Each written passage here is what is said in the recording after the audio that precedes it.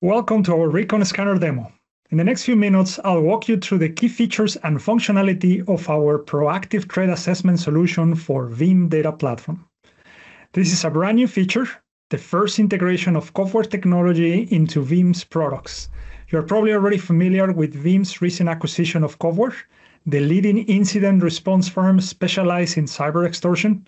When customers are in the middle of a ransomware attack, they call Coveware. Coveware by Veeam assists customers with technology and expertise from thousands of cases handled over the years.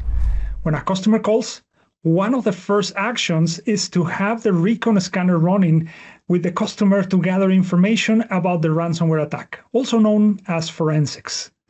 Now, in the case of Veeam Data Platform, the Recon Scanner is used proactively, a proactive assessment before a cyber attack. Recon scans the Veeam backup and replication servers.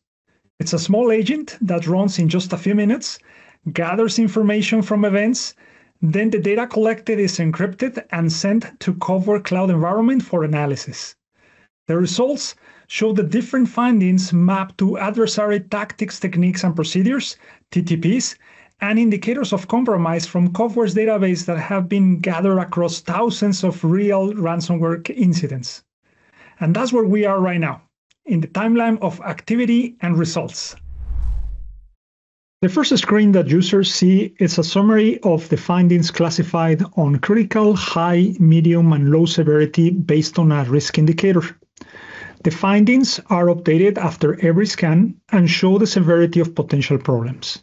Let's take a look here in the portal some of those high severity findings. You can see here the timestamp, the host name, in this case for one backup server, and the different types of events with their classification. You can immediately see here that we have a couple of VBR deletion events, something suspicious that might require further analysis. As we scroll down, we can see some files access and the execution of a program, something which is not normal, especially when we see the Minikats executable. This is a tool used by threat actors to steal credentials before ransomware attacks, and therefore highlighted as high risk. We can even identify the user that executed that tool and unauthorized user on the server. Now we go to the timeline. As you can see here, we can filter just for those high severity findings, and we can filter by other options such as specific techniques. The key benefits is that we are identifying suspicious activity and potential attacks before the actual attack. That's what it's known as the dwell time, the time between the server being compromised and attack. Dwell time could be hours, days, or weeks, and by running the Recon Scanner, we improve greatly the chances to stop those threats. We can also see backup server specific events. By filtering by VBR events, we can see, for example, deletions and settings and credential changes, clearly something to pay attention to. As you probably already noticed, we have flagged events in yellow. These flagged events can be downloaded to a CSV file and share it with members of your security team for further analysis. You can also search here for the different types of events, or in this case, I'm looking for the Mimikatz executable. The next item to show you is the triage report. It provides a summary of those techniques utilized. The Mimikatz tool is mapped to T1003, which is for the OS credential dumping technique.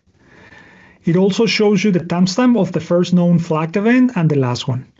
There are different techniques found on that period of time on the flagged events, with the first and last time it occurred on the server.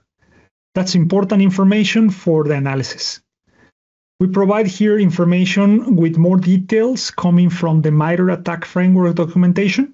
It includes information for potential mitigations. Now let's look at the summary. Here you have a graph where you can see on a day-by-day if there are spikes with potential issues. An example is the number of program executions in different days. You can filter out techniques directly in the chart, and as we were looking at the credential dumping, where there was obviously a spike on that specific day. As you can see, there's plenty of information and findings in the backup servers that it's mapped to different potential adversary techniques. There are over 400 different techniques that could be mapped and displayed on the portal, including the execution of ransomware. That was a quick overview. Reach out to us in the Veeam.com website or to the Veeam sales team if you want to hear more about it. Thank you.